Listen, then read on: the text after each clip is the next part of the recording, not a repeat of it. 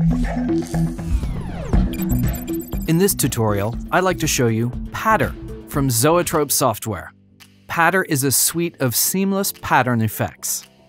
I'm in Final Cut Pro 10, but PATTR works in Motion, Premiere Pro, and After Effects as well.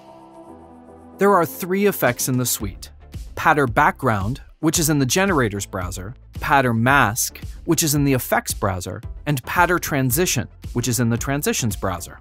Let's take a look at the background generator. The generator comes bundled with over 100 seamless, high-resolution patterns for you to choose from, all created by hand by the Zoetrope team.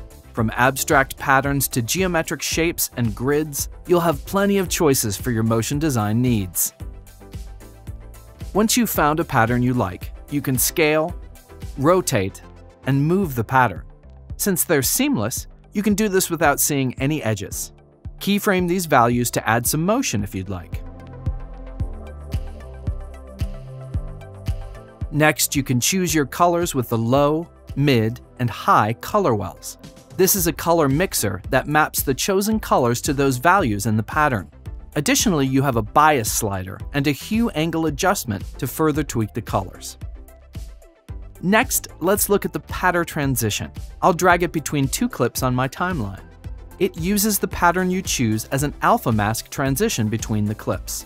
Scale the pattern and move it just like you would in the background generator.